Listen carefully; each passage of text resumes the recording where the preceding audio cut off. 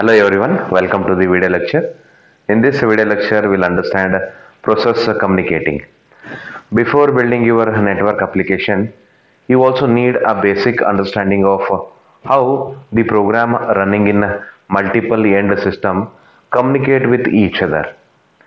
In the terminology of operating systems, it is not actually the program but process that communicate each other.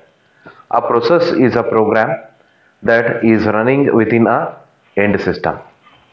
Processes on two different end systems communicate with each other by exchanging messages across the computer network. A sending process creates and sends messages into the network, and a receiving process receives these messages and possibly responds by sending message back. Now we'll see client and server processes. A network application consisting of a pair of processes that send messages to each other over a network.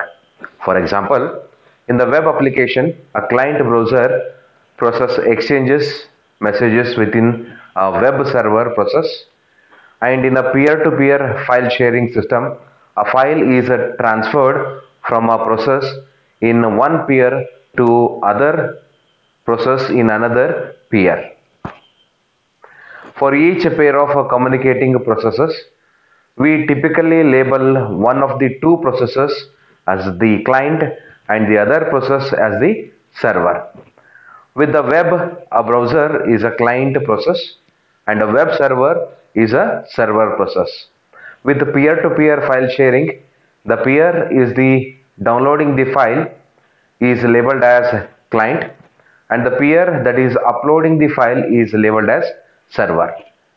You may have observed that in some applications, such as in peer-to-peer file sharing, a process can be both a client and a server. Indeed, a process in a peer-to-peer file sharing system can be upload and download.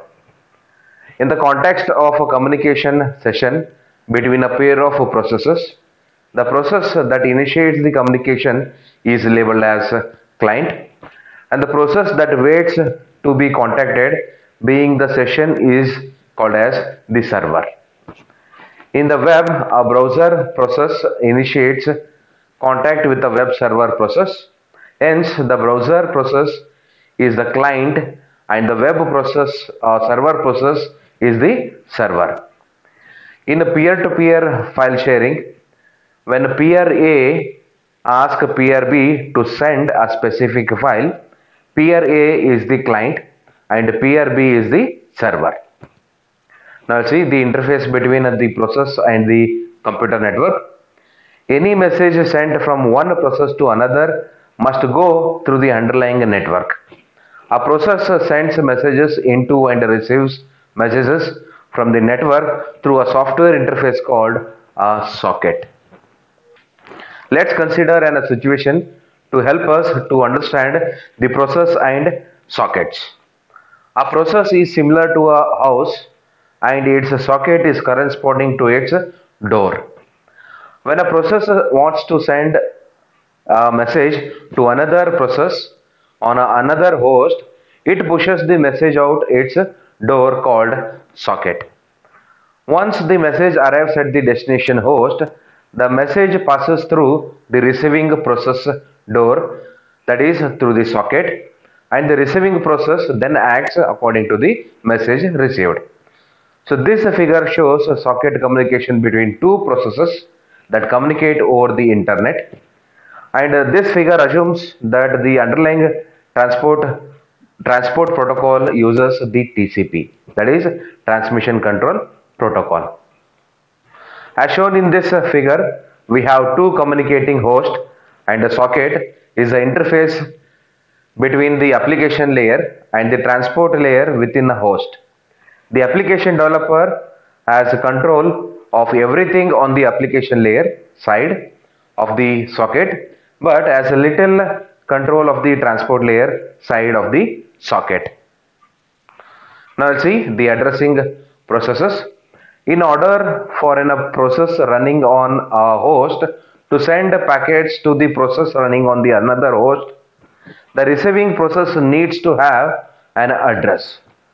To identify the receiving process, two pieces of information need to be specified. One is the address of the host, and second one is the identifier that specifies the receiving process in the destination host. In the internet, the host is identified by its IP address. We will discuss more about IP address in coming videos. For now, all we need to know that an IP address is a 32-bit address in IPv4 format. The sending process must also identify the receiving process, that is the receiving socket running in the host.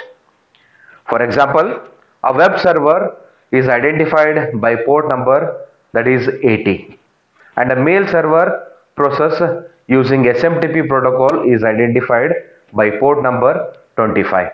A list of well-known port numbers for all internet standard protocols can be found in HTTP this address. Thank you for watching this video.